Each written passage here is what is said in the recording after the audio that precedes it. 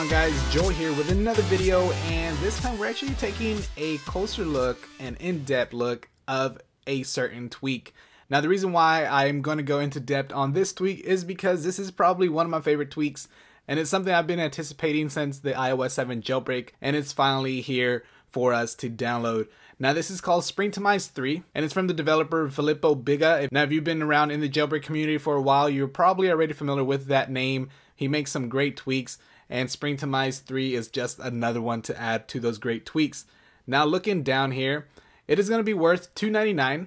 And let me tell you, before I even start going into depth on this tweak, it is well worth those $3. Now, basically what this is, it's going to be the ultimate utility for your iDevice, and it's going to allow you to customize and tweak your device however you like, whether it be in changing icons or removing labels, and it's a lot of stuff you can do on this tweak here. So that's why we're going to take a closer look and in-depth look on Springtomize 3.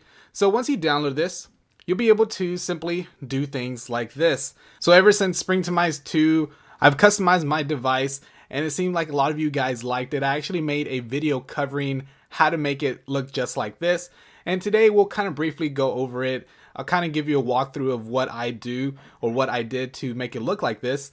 But if you want a fully explained video on how to customize your device like this, leave a comment down below, and also go ahead and hit that like button to let me know that you want that video. But anyways, as you see here, I have 5 columns and then we have 5 rows. So it's a total of 25 icons on one screen, and down at the bottom I have 5 dock icons, which is pretty cool. Also, I don't have any labels, and I shrunk the icons, which is something you can do with this tweak. Is pretty dope. But let's go ahead and take a look at Springtomize 3. Now, once you download it, you'll be able to simply launch the app, or you can go into your settings and go down to Springtomize 3 and then go into the settings there. Now, first, of course, we're going to have to enable it. So go ahead and turn that on. Now we have animations, app slider, control center, dock, folders, icons, lock screen, pages, and status bar. So let's quickly run down through these here. First, if we go to animations, it's going to allow you to speed up the animations or slow down the animations. So right now I have it turned on. First you have to enable it, and then I have it set to 0.30. So if I simply back out of this, you see how fast it goes from app to app, as you see there. So we can go here, and it does it quickly, as you see there, which is pretty cool. And let's go to my email, just like that, and all that good stuff. So it goes through the animations pretty quickly, and then you can also slow it down by simply moving the slider over, just like that. If you do make any changes, we'll say settings change, so just simply tap to apply, and then it'll ask you to respring, just like that. But we'll dismiss that for now, and we'll go back, and we'll go to app slider. Now in app slider, you'll be able to hide the icons. So this allows you to hide the icons shown below the app slider. So on the app slider, basically what that is this right here. So you'll be able to hide these icons down below here. If you go ahead and enable that, hide icons, you'll be able to also resize the pages. So right now it's set to 100%. So if you maximize it to 200, basically it's going to be the whole screen like this. So you can customize that however you like. And if I do 40, let's do 50% real quick, and then I will go ahead and hide the icon. And then you'll be able to also add some home action. And basically on this, whenever you slide on the home page, so if we go ahead and slide, for instance, on the home page here, you can change it to respring. So I'm not going to change that, but I will go ahead and tap to apply the settings, and then I'll go ahead and respring real quick. So now once I resprung my device, if that's how you officially say it, there it is right there. It is shrunk to 50%, and then I hid the icons at the bottom. So that is pretty cool. I mean, you can have these just show up like that, and of course it's just going to show 3 at a time. So you'll be able to scroll through these, and it's going to be like a mini little page slider right there. So that is the app slider option there that you can change. So we go down, we go to control center, and now you'll be able to kind of tweak up your control center. So we can first start off with the hide separator. So what that actually does is going to be this right here. Those little black lines right there, and right there, and right there, right there. Things like that, those will actually be removed. So you can simply hide those separators. So I'll go ahead and enable that real quick so you can see that in a second. And then also hide quick launch icons. You can hide the brightness, you can hide media controls, airdrop, or the settings. So of course that's going to be airdrop down here. You can also hide the brightness, of course, and the media controls and things like that. So whatever you choose. But let me go ahead and respring my device. So you see these lines here. You now see that I have no lines, as you see there. So the lines are gone now, which looks a lot cleaner, which is pretty cool. I kind of like that cleaner look. But that is for Control Center on Springtomize 3. Now if we go down to dock, we can change the dock. You can actually hide the dock, or you can hide the background. And what I have it set to right now is going to be the icon settings. I resized the icon. So first you have to enable that for it to take effect, and then go ahead and hit on resize percentage. Mine's set to 85% right now. So you can go ahead and do that if you want them to be this size down here. Now if we go back, we can also hide the labels. So the labels are going to be the actual titles right under the app icons. So I have those hidden as well. And I have my icon set to 5. So 5 icons will be displayed on the dock. You can choose from the default, which is going to be 4, or you can choose from 1 all the way to 10. So you can customize that to your liking. I have it set to 5, like I said. And now below that, you can also change to a Coverflow effect, which is pretty cool. I'm going to go ahead and enable that Coverflow. And you can also reverse it. Basically, the way it's set to right now is going to reverse it. So the icons will be sitting kind of at an angle, and then they'll be reversed if you hit on reverse. Now here on the factor and perspective, you can also change the sliders and kind of tweak that a little bit. But we'll go ahead and leave the Coverflow enabled, and we'll respring real quick and then check that out. All right, so now you do see that my icons down here have a Coverflow effect to it. And there should be a little fix soon. There should be an update, because I've been running into the situation where I get my notifications behind my app icon for some odd reason. It always seems to be on the mail one. So I'm pretty sure in the future, Filippo's gonna push out an update, and I'm pretty sure that should be rather soon. So you can do that, or you can tweak it up some more when you go back into the dock, and then tweak up the factor and perspective. So again, that is for the dock on Springtomize 3. Now going down below, we got folders. So you can customize the folders. You can actually set nested folders, basically meaning you can create folders inside of folders. And now here you have pinch to close. So basically whenever you open up a folder, you can actually pinch to close, and then it'll close out that folder. Right below that, we have transparent background. So you can make the folder background transparent. And below that, we have unblurred icon. So this will not blur the background of the icon. And right below that, we have fast open/close. So you can make the open/close animation faster. So if you want to turn that on, you can do so. And below that, we have resize the icons. So again, I have mine enabled to 85%. So that way all my icons will be the same size. I don't want my icons in my folder to be bigger than my regular icons. So I did that. And also you can hide the labels of the icons inside of the folders. And right below that, we have the ability to change the columns and rows. So you can actually put more icons displayed on one page of the folder. So right now it's set to default, which is going to be 3x3, I believe, or I believe it's 3x4. I could be wrong. Let me double check on that, because I am not too sure on that. Okay, yeah, it's 3x3, and you can change that to 1, 2, or all the way to 10 columns, and then you can also change that to all the way to 6 rows. So it can be 10 by 6, so then you have a total of 60 icons, which is pretty nuts. I'd probably recommend that if you're using it on the iPad, because the iPhone has too small of a screen to do so many apps, and it's gonna look a little sloppy. But right below that, we also have the ability to enable that Coverflow again and reverse it, and then we can change the factor and perspective. So that will have the Coverflow effect on all the icons inside of that folder. Now going back, we have the icons. So on the icons, you can hide the updated icons. So that little blue dot that you always see, you can hide that, which sometimes gets annoying, but then again, it kind of helps to know which one was updated. And right below that, we have lock layout, which prevents you from moving icons. So if you hand it over to little Bobby or little Johnny and he wants to change your icons, he knows how to do that. You can actually lock them so he won't change it. So little Johnny, you better behave. Now, right below that, we have disable wiggling. So this will disable the wiggling animation that occurs after you hold down the icon. Of course, you know that little wiggle, wiggle, as you see right there, a little shaky. Yeah, So you can disable that. And below that, you can disable to uninstall. So again, little Johnny, if you're listening, you will not be able to uninstall these apps from my phone.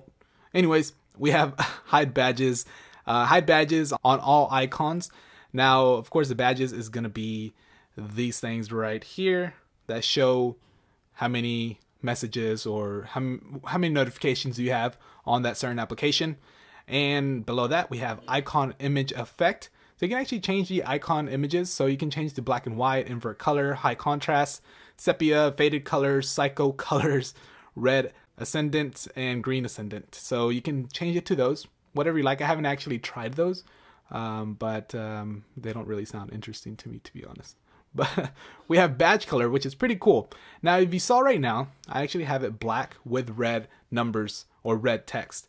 Now, if we go back in there, you can change the background color. So enable that if you want to change the color, the background color. And then you'll be able to slide the sliders here and then kind of customize your own color. Now, I do wish that in this tweak, like at least down here, you kind of get a preview, unless if you're a master of combining colors and mix and matching and you know your colors, then you'll be good at this. But I wish they kind of include some type of preview down here below, because in order for it to take effect, you have to respring. And then if you don't like the color, then you have to go back in here again, respring again. So mine's set to black. So if you leave it like this, it's going to be black. If you go all the way over on all three, it's going to be white. And then you can tweak the rest of the colors. So I have mine set to black. And then my text, I have that enabled. And then I go ahead and change the text color, and it's all the way to red. So that's how I got the black badge color with a red text. So I think that is pretty cool. I like the fact that you can customize that. Now, right below that, we have the ability to hide newsstand, or you can hide Springtomize. So the icon of Springtomize, it will disappear, like that little icon there. And you can also hide icons. So this will allow you to hide any application that you have installed on your iOS device. Now, you'll still be able to access the application by going to the search bar and then looking up that application. If you want to hide a certain app and you don't want anyone to know, I don't know what app that would be, but you can do so. Now, going down to lock screen, we'll be able to actually hide the camera. So that's going to be the camera grabber, which is going to be right down there at the bottom. Also, you can go ahead and change the slider style. So you can do the original, which is right now slide to unlock. You can hide it, or you can do custom text or the current time. So if you want to go ahead and change it up to some custom text, you can do so. And once you do that, it will have another blank field right down below. Now go ahead and just type in something random, hello, and then we'll be good. So now we'll be able to apply those changes here and then respring. And then now you'll see that you have hello displayed on your slider instead of having slide to unlock. So you see down there, it says hello. Now I did try some emojis and unfortunately it did not work. So hopefully they release an update so you'll be able to add some emojis instead of text. You can do emojis. That would be pretty cool. Now you can also change the time font size. You can change it from 9 all the way to, wow, 117. That's pretty large. We also have the time style, so you'll be able to display the seconds, or you can do custom text on there. So that again is going to be for the lock screen. Now you can also change the date font size and the date font style again. So you can change the custom text, and you can change the font size from 9 all the way to 117. So that'll be pretty large text. Now going below that, we have pages. So pages is going to be, of course, your pages when you're sliding from left to right on your springboard here. So I actually have my dots hidden. So the dots are going to be the page little dots at the bottom. You can't even see that probably, but there's no dots down there anymore.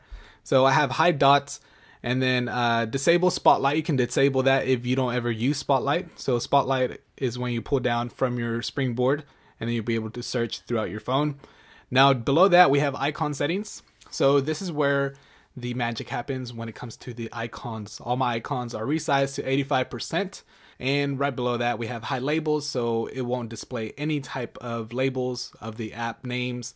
And below that, I have it set to 5 columns, and I set the rows to default. So it's gonna be 5 by 5. And also you can change the cover flow. So again, like we did on our dock, you can do the same thing with your actual icons that are on each page. So you can enable that and reverse it, factor, perspective, change the sliders down there. And yeah, you'll have, if you change those settings to the way I have them, you'll have your icons looking like this right here. And going to status bar, which is going to be the last option on Springtomize 3, you'll be able to change your carrier name. So if you don't like AT&T, Verizon, T-Mobile, whatever service you have, you can actually change it. So I have mine set to enabled. Of course, I have to enable that in order for it to take effect, and then type in something. So I put JBTech17, and you see up there on the top left, it is now named JBTech17, my carrier. And then below that, if you don't really use the time up there, up top, you can actually customize the time, and you can change something else. I mean, you can put something, whatever you like, some type of text, or I don't know, whatever you want. And then below that, you'll be able to hide items. So you can turn off any of these little icons. So airplane, airplay, alarm, battery image, battery percentage. I have that actually disabled. For some reason, I wasn't able to disable it just by simply going to settings in general, then usage, and then turn off battery percentage. I don't know. It still displayed it on there. It was weird. But anyways, you can also remove the Bluetooth battery, Bluetooth signal, all this stuff here. You can remove that from your status bar. So that is actually Springtomize 3, guys. Let me know in the comment section below what you think about Springtomize 3. I think it is one of the best tweaks out there. Definitely in the top tweaks that I've reviewed ever in my jailbreak career, I guess you could say. I love this tweak because you'll be able to customize your device however you like, and it is available for $2.99. So I'd say definitely go pick it up. You can customize it like this, or you can just do whatever you want to do with your device, your icons and everything. So definitely leave a like down below if you did enjoy this video, and if you like Springtomize 3. Also go ahead and leave a comment down below and hit that like button. Also, if you want me to do like a full walkthrough of how to set up your device, how I have mine set up right now, including like the little battery percentage there, and I have a couple other tweaks on my device. Maybe I can do a what's on my iPhone jailbreak edition. I've actually done one of those before. I'll leave a link down below if you want to check out my last video that was what's on my iPhone, the jailbreak edition. But anyways, guys, appreciate all you guys for watching. Hope you guys enjoyed the video. It was pretty lengthy, but I hope you guys enjoyed the tweak. And if you're not yet, follow me on any of my social networks: Facebook, Twitter, Google+, Instagram. Links will be all down below, so go ahead and follow me on those for the latest news on jailbreak tweaks and tech news and all that good stuff, guys. And also don't forget to subscribe if you're not yet subscribed to the channel, so you won't miss any of my future videos. But other than that, guys, appreciate all you guys for watching, and catch you all on the next one. All right, peace.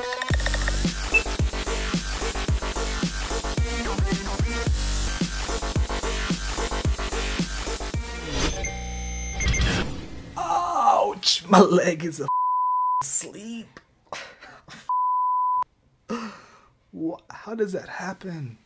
I'm sitting in a chair. Oh man.